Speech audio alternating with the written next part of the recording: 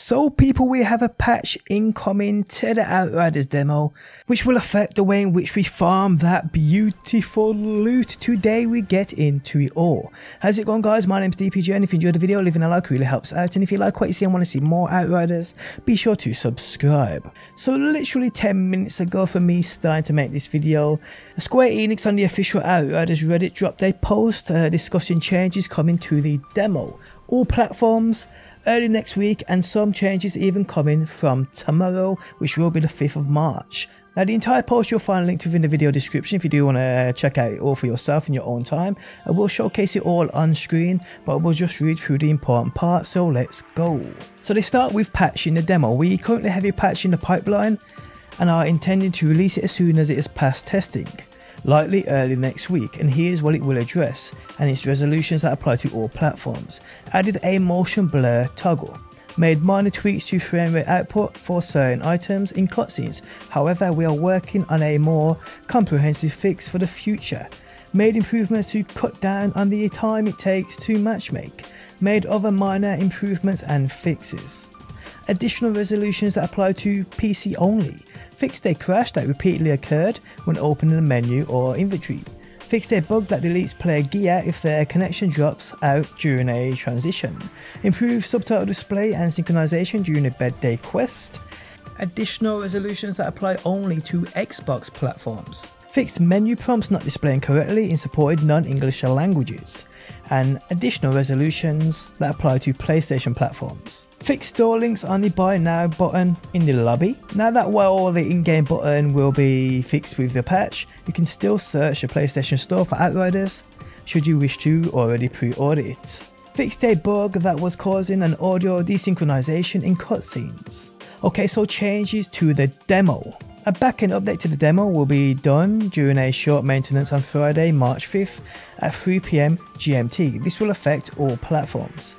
The change should be quite seamless and will not require you to download a patch. We are pre-announcing it right now in order to give you advance notice of the changes. Some of these changes, specifically those related to enemies, are in response to feedback we've seen coming in from players as well as what our own backend metrics are showing us. Other changes are intended to only affect the demo and may not be implemented into the full launch build. We would like to issue a explanatory note of caution before getting into the changes.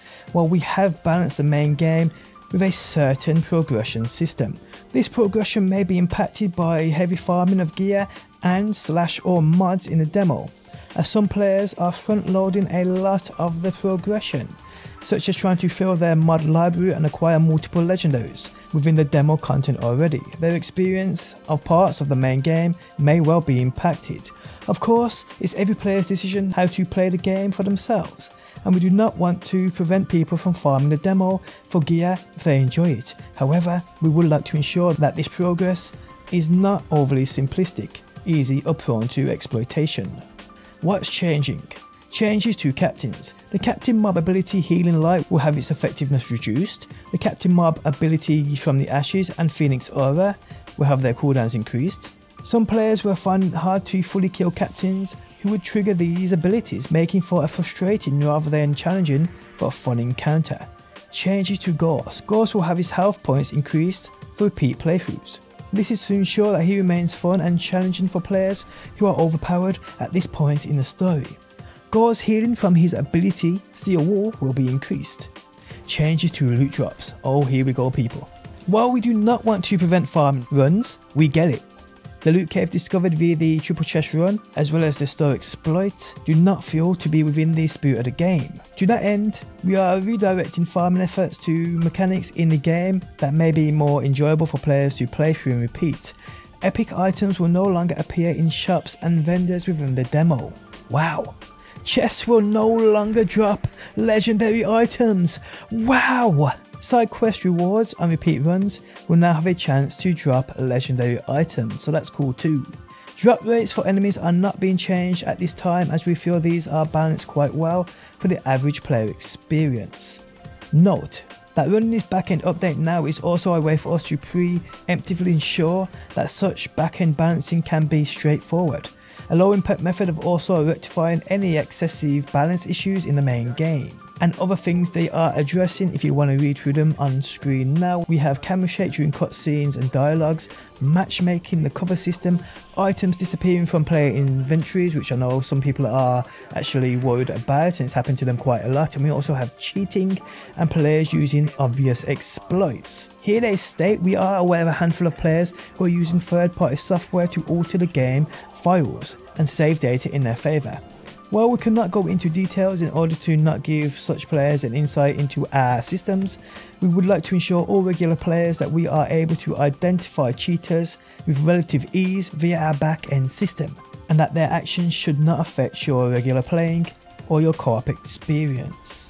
But yeah guys, I can't believe the patch in the chest, people, I can't believe it. I mean, the captain now is going to die so much more. And I guess what this is, because I've mentioned this on my stream quite a few times, that during, like, say for instance world tier 15, imagine doing a chest run on that world tier 15 with that increased loot, that increased chance of loot drops. I mean, it would just be stupid easy. And I did predict this, that they may affect chests, they may take legendaries out of chests within the full game. This seems like a starting point for that.